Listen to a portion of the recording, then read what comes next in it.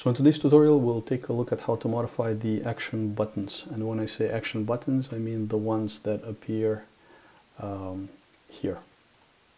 So these are the actions, like an actions dropdown, and we see these buttons here. So the way that we do it is, first of all, we determine what view we are currently in. So right now we're seeing this inside the inside the detail view. So we need to create a custom metadata file for this view, and then we would work inside that custom metadata file, which is going to be put inside custom modules, name of your module, metadata, and then the name of the view followed by defs.php.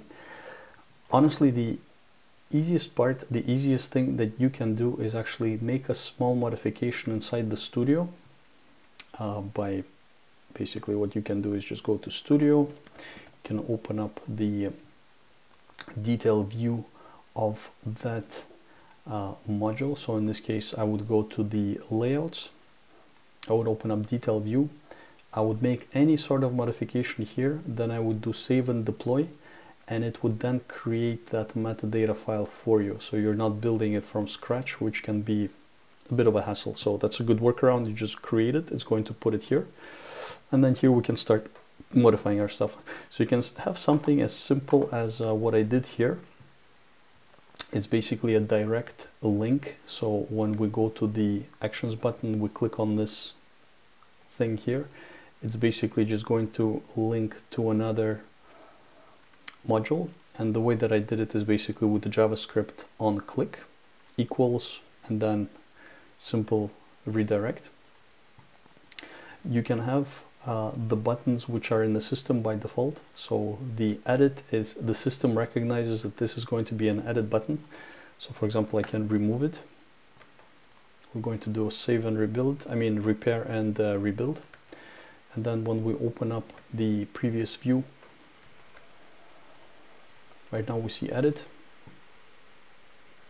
Right now we do not see edit anymore. Or you can even go as complex as creating a custom action that's attached to that button. So there's a good example here by a very resourceful community member named Francesca, and she provided an example of how you can create like a button that when you click it, it's going to perform a whole bunch of stuff.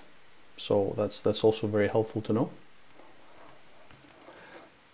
And that gives you basically a very brief overview of how the actions dropdown works and how it can be modified. If you found the video helpful, please don't forget to leave a like and subscribe also, because there will be more of these videos in the future. Thank you.